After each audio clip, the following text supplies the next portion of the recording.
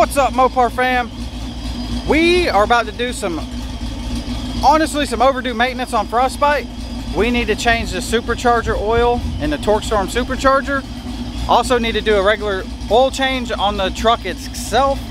So just a lot of service needs to be done, and we're gonna be checking the plugs as well. But this video is gonna be about how to change the oil in your TorqStorm Supercharger. So let's get into it. But before we get started, let's go check out the old girl running real quick.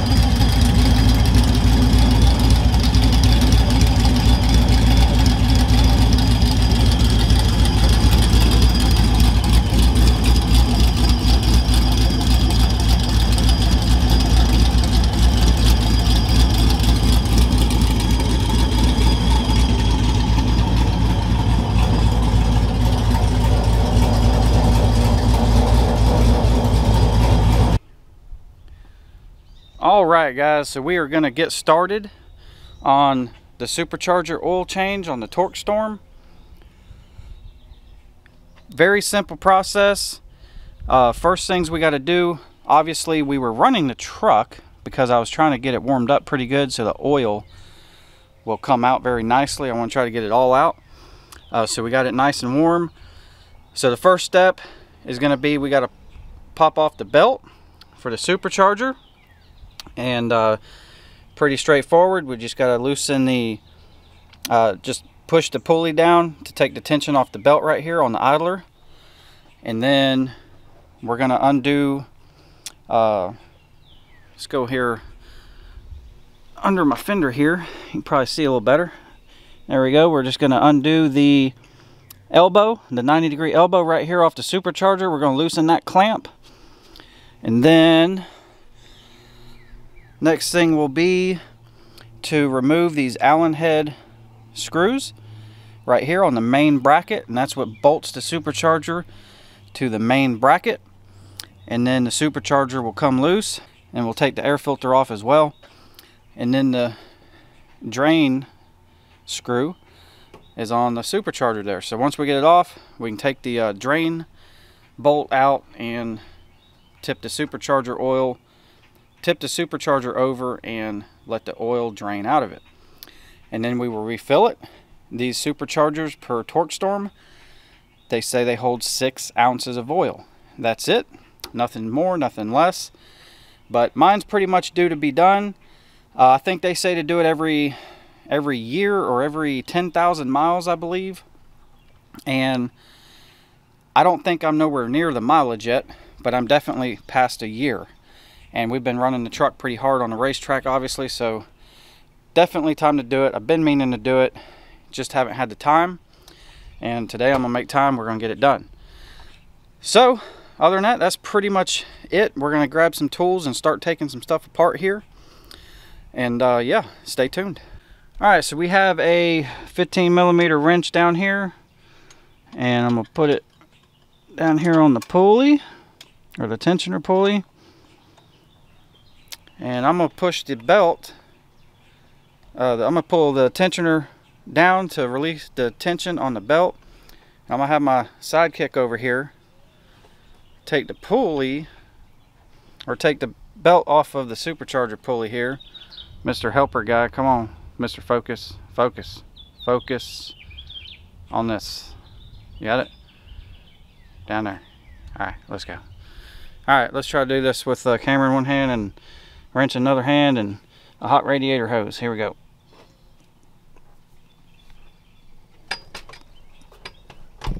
All right. There you go.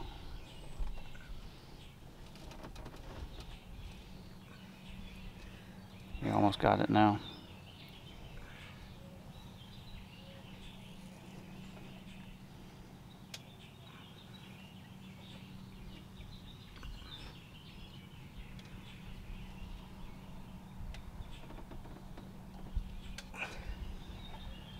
Now try grabbing right there where it's about to fall off and pull towards you and down. Alright, try to get behind it with your fingernails again, or your fingers. Right there where it's about to fall off and pull it towards the front. There it goes. Oh, you can do it. It's so tight. Bam! Like money. Oh yeah, there's no slippage on that belt. She's a tight one. Alright, now we're going to loosen the elbow on the bottom of the supercharger for that goes down to the intercooler. And then we're going to take the filter off and then start undoing these Allen head screws right here. And then this dude will be coming out. I got Mr. Sidekick on the clamp for that elbow down there. May vary from people's setups to different setups, but mine's a little 10mm socket or wrench to loosen that clamp.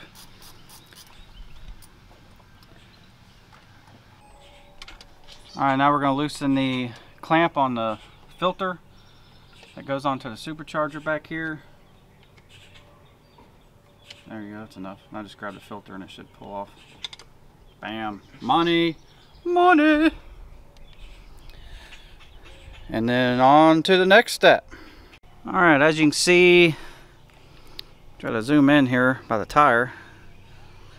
We have the lower elbow off of the supercharger going to the intercooler.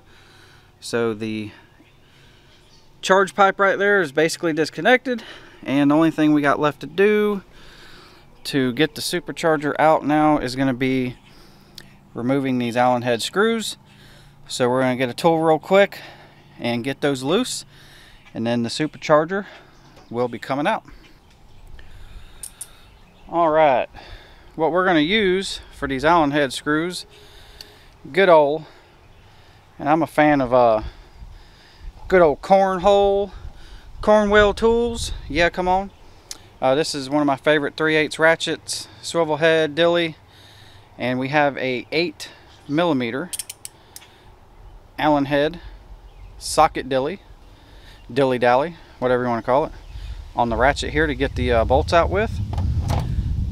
And pretty fancy little kit, comes with pretty much everything in there. But that's what we're going to use to get these bolts out with. So here you go there, guy.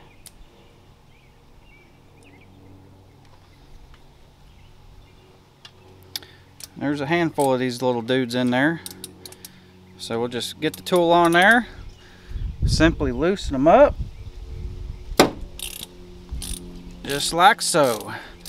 So we'll be back in just a minute here while we get all these screws out real quick. Alright guys, so as you can see, we have the 7 bolts out right here. The 7 Allen head bolts. There's 1, 2, 3, 4, 5, 6, 7 that you got to remove. And then supercharger comes completely out of the vehicle. Just like that. We got a TorqStorm, baby.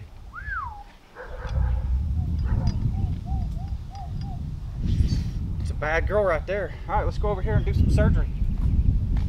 Don't mind this hunk of shit right here. Alright. Now,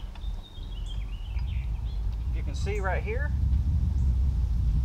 where this says proudly made in the USA, because it's a bad mamma jamma. Right here is the oil plug, which is another Allen head. So we're going to remove this plug, drain the oil into a pan, and then we'll flip it back over like so, put in exactly 6 ounces of oil, put the plug back in, and put this bad mammer jammer back in the truck. Alright guys, so we have a this is a, what is it? This is a quarter inch Allen head to take out this plug. That's down here on the back side of the supercharger where the wheel is, where the whirly wheel is, right under the American flag, made in the USA dilly. So this is the plug to drain it and fill it right here.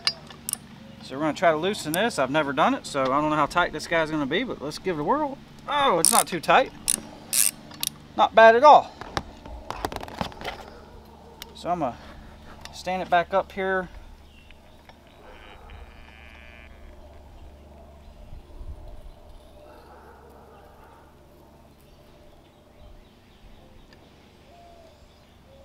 Now, the plug don't look too bad. Let's see what kind of shape this oil looks like. This will be the first time, and it's nice and hot right now. So here we go. Coming on out. Looks pretty good. Purple stuff. Looks like the old royal purple.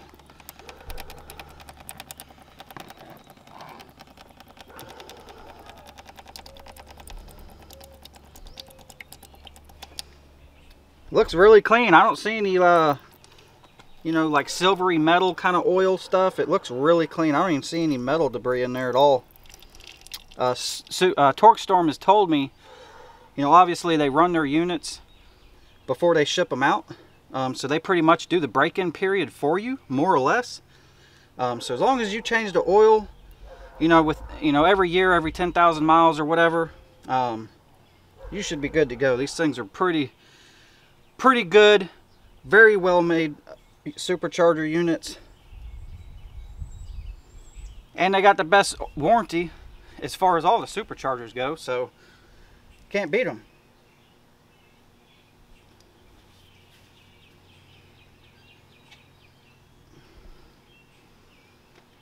There we go. I'm gonna rotate the pulley a little bit, maybe while I'm holding it there, see if I can get any. And there goes a little bit more.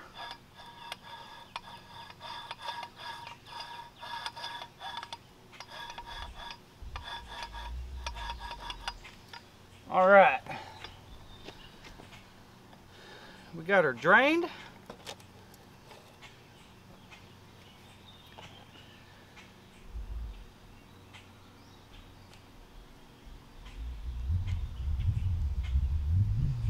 And I'm gonna put the plug back in for just a second until we get our oil ready to go to be put back in here. I don't want any, we're kind of underneath some trees here, so I don't want anything to fall in it while I got my back turned. Alright guys, so this is what I'm going to do. We're going to use a little measuring cup here to measure out our 6 ounces of oil, which is going to be about right here. And I'm not telling you to, you know, go in the kitchen and steal your wife's measuring devices, but if you do, you may want to not let them find out. Just saying. It's all you, baby. But anyway, we're going to fill this up with our oil to 6 ounces and then go from there.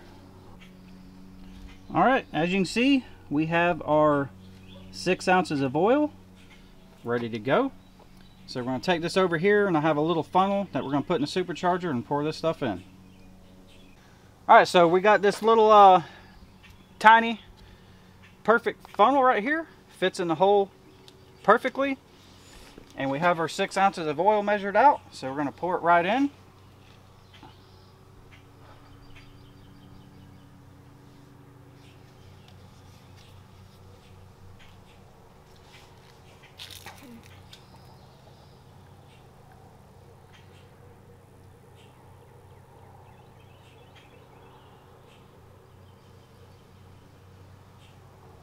And it's going to go in, it's going to go down pretty slow because obviously there's really nowhere to vent the oil out of, more or less. So it's going to take its time to kind of go down there.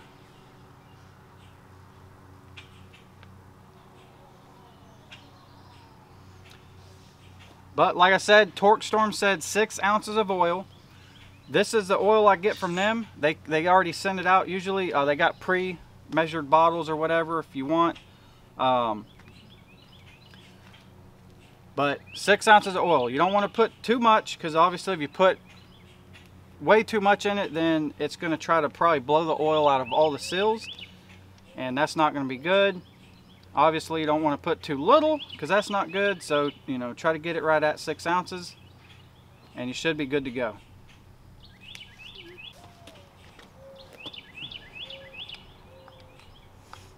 Alright, looks like that's all down. Throw that in there, get the drain plug.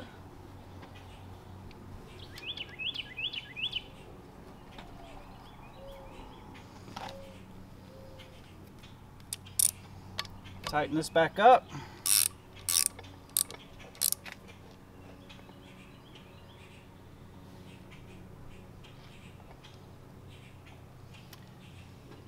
Then I'm going to wipe off this little bit of oil right here. And honestly, if you guys drive your car a lot and then you start to get the supercharger oil, you start to get the supercharger dirty, now's the perfect time to polish that dude up. So I might go grab some of my mother's polish real quick and try to clean this thing up a little bit, because it's been on here for over a year and I haven't cleaned it one time besides what I can wipe down when it's under the hood. So we might polish this thing up real quick with our hand and just maybe some blue towels real quick, just to kind of clean it up some. But other than that, the oil change is done and it's ready to be put back in the truck. So I'm gonna try to clean it up a little bit, like I said, and then we're gonna mount it back on the truck, put the belt back on, and we'll start it up, run it a little bit, make sure everything's good, make sure we got no leaks. But that's pretty much it, guys. So very simple oil change on the TorqStorm unit. There you go. That's where it's at, guys, right there, baby. Get you some. And again, I can't say enough how much I appreciate TorqStorm. They've helped me out tremendously, along with other people out there. John Cope Racing Transmissions, Dr. Differential. Justin's been tuning the truck, and he's getting the truck dialed in, and that's for sure. So stay tuned. Let's get this thing put back on the truck, guys. All right, as you see, we got the supercharger back in the hole here, and we are starting to snug down all the Allen head screws. Pretty straightforward operation.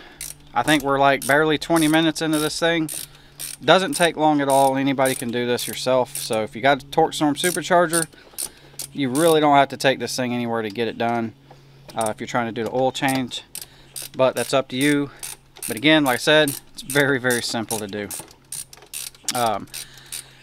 Once we get all these snug, we're going to go back on them again and torque them down to a good proper 3 to 4 Ugga Duggas.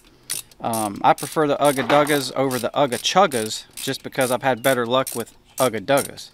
But that's just my opinion. So 3 to 4 Ugga Duggas should get you going. What? Alright guys, we have the supercharger mounted back up. Everything is back in place. Filters on, intercooler charging pipes on the bottom. Everything is ready to go. Full of oil. So we're going to start this thing up here in just a second. and just make sure everything's good. One more thing I'm going to show you guys, and that's because I get asked this all the time. What kind of oil do I use? What oil do I run? This is what I use right here. I use the Lucas Full Synthetic 5W30. No particular reason. This is just what I've been using for the longest time now, especially after I did my cam swap the very first time. I use that right there, 7 quarts of that, and I use a Mopar genuine oil filter. But that's the oil I use, and hopefully that answers some questions. I know I get asked all the time what oil I run. That's it. Like I said, no reason. I'm not sponsored by these guys by nothing. But that's the oil that I run. Like I said, no reason. Besides, I usually have good luck with Lucas products. I'm not sponsored by them by any way. I paid for all this oil. They don't actually send me anything. But that's the oil that I run. That's what I use. So there you go. Alright guys, we got supercharger back on. Everything's done. We got the oil changed in the engine as well. So we got fresh supercharger oil, fresh engine oil. She's ready to rip. Also, we just switched over my meth injection. We went from running the boost juice, which is like a 50-50 mix, to we are running 100% M1 methanol right now. So we're going to be doing some more tuning on 100% meth and see what we can do with that stuff. But that'll be another video here coming up soon, so stay tuned. But other than that, I'm going to fire it up for you guys, let you guys hear it.